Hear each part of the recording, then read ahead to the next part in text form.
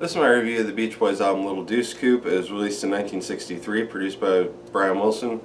So this album, I don't really remember when I got this copy of it specifically. It's kind of a weird album because they didn't pair it with the with Surfer Girl, which it came after, because it would have some repeat songs if they did. So they put it with like All Summer Long, which kind of caused me to not listen to that album as much as I probably should have, because I haven't really listened to this album a lot because most of it is songs that are on other albums, which, well, not sure if most of it, but a lot of it's songs that are on other albums. So I always saw it as kind of pointless and kind of annoying that they did that. Like I'm not really sure what the reason for that was.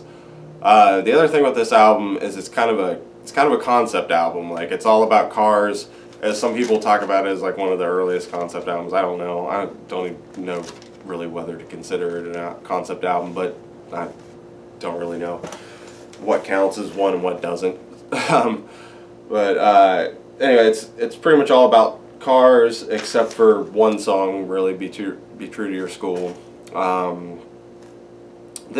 Last night when I listened to it to do this review is probably the first time that I've listened to it in its entirety ever, really, except for I think maybe the first time I got it I listened to it with all of the songs. Even when, like, on my iTunes I had it kind of taken off all the songs on it that were on other albums, so I just left the original tracks and kind of had like more of an EP. So it's kind of cool to listen to the whole thing, and I think my opinion of it's kind of gone up a little bit. I mean, it's a lot of car songs. I'm not like huge into cars. I mean, I watch NASCAR, but I'm not like super into cars. But I mean, I kind of like the Beach Boys car songs.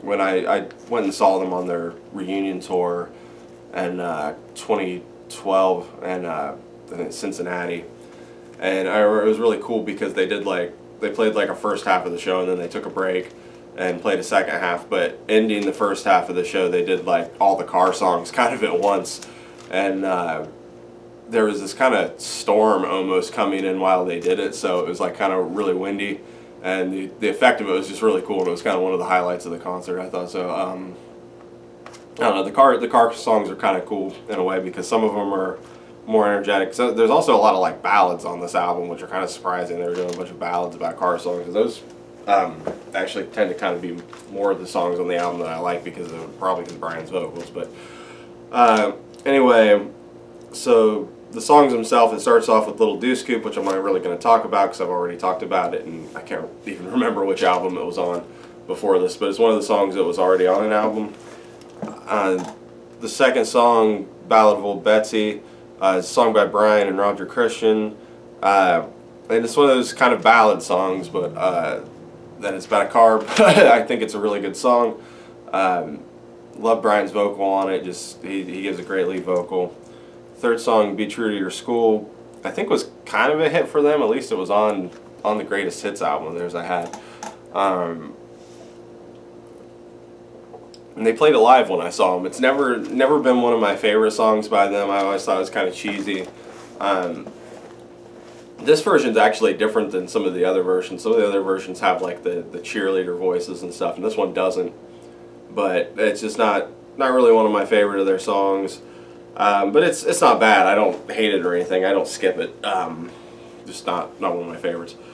The fourth song, Car Crazy Cutie, another song by Brian and Roger Christian, which I never really realized how much like songs he co-wrote on this album with Brian. For some reason I thought that he was one of the collaborators that wrote less with Brian, but he's actually got a lot of songs with them. And I think it's a cool song. It's got like these kind of really like prominent backing vocals, and then Brian gives like a really cool lead, and I just think it's like really cool the way their vocals kind of like, I don't know,